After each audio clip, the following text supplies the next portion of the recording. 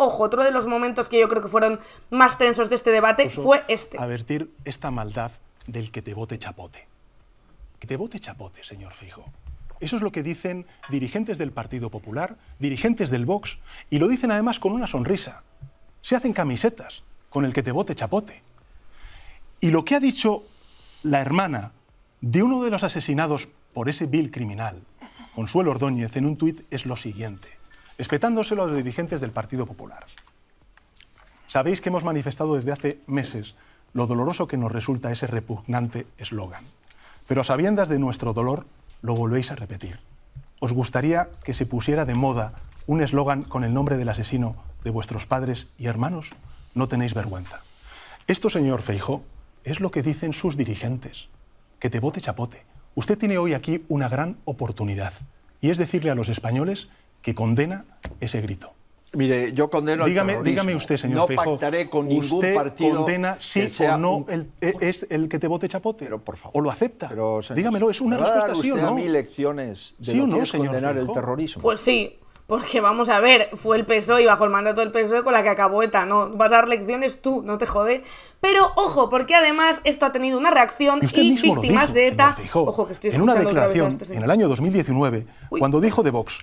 Ojo, víctimas de ETA exigen a PP y Vox en un comunicado conjunto que dejen de usar el lema que te vote Txapote. Covite, la Fundación Fernando Buesa y víctimas a título individual exigen respeto y que ningún partido político se arrogue nuestra representación. Esto es lo que dicen hoy las víctimas de ETA después del debate de ayer. Lo cuenta Belén Ferreras en el diario Puedes. Dice que ya no es solo Consuelo Ordóñez, la presidenta de Covite, la que exige a PP y Vox que dejen de usar el eslogan que te vote Txapote. En un comunicado conjunto firmado por Covite y la Fundación Fernando Buesa y víctimas a título individual se han unido a la hermana de Gregorio Ordóñez, asesinado por el etarra Txapote, para exigir a estos partidos que dejen de utilizar a las víctimas en la batalla electoral y de banalizar el terrorismo. Es decir, las víctimas están contra el que te vote Txapote, un lema que están defendiendo el PP y Vox, con lo cual, ¿con qué partido están las víctimas?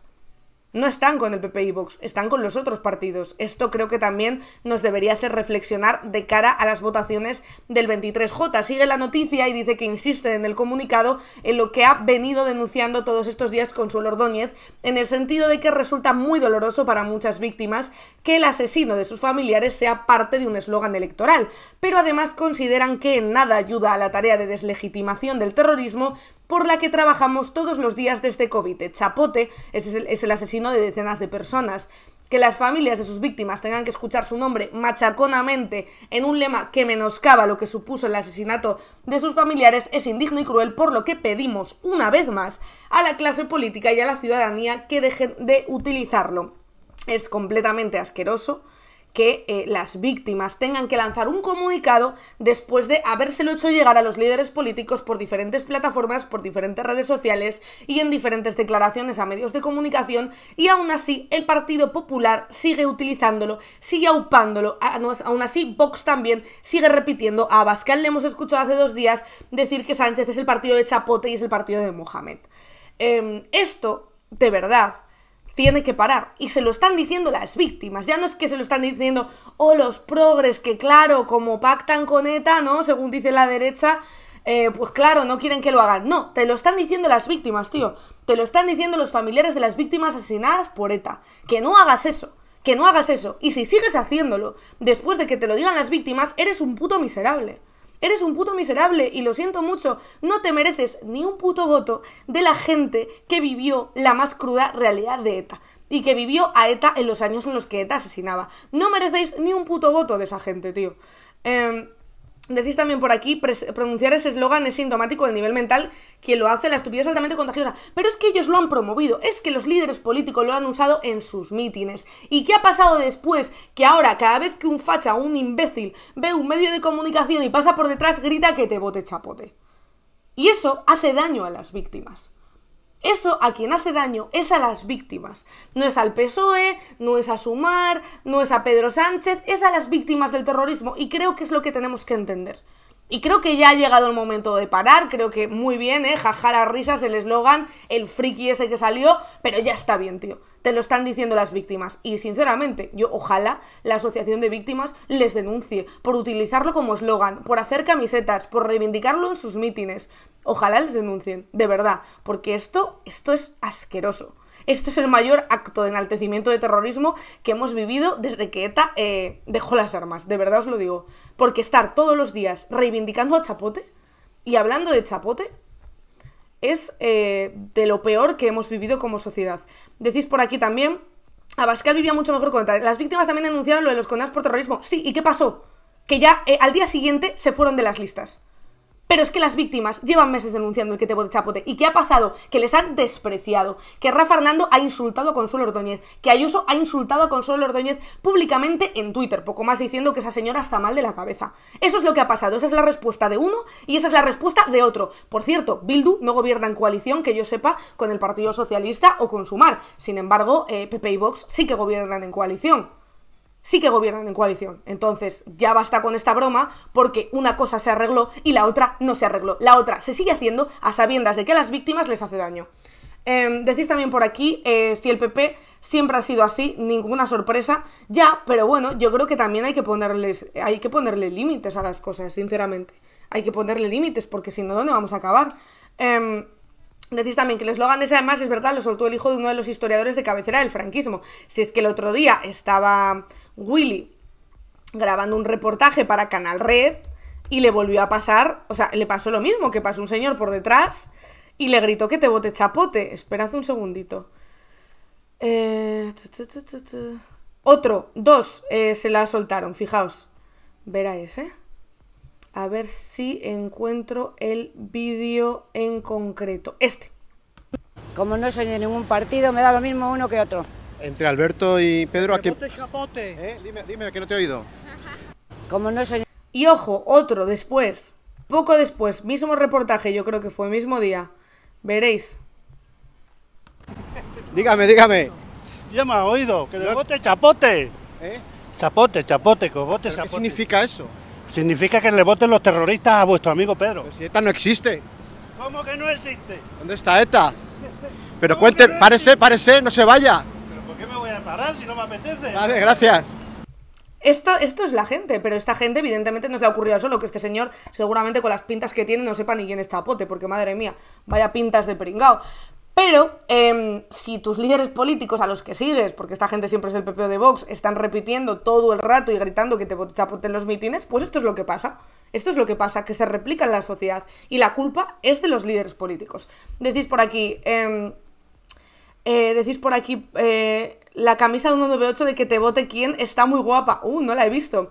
Decís también, el sábado estuve viendo un rato a Borja Semper en La Sexta por la noche y era asqueroso como defendió que los pecados de un padre son los pecados de un hijo, en referencia a los hijos de exmiembros de ETA que podrían estudiar con los suyos. Bueno, yo creo que ayer le di una buena contestación a Borja Semper en Twitter, porque Semper puso esto que os voy a enseñar. A ver si lo encuentro.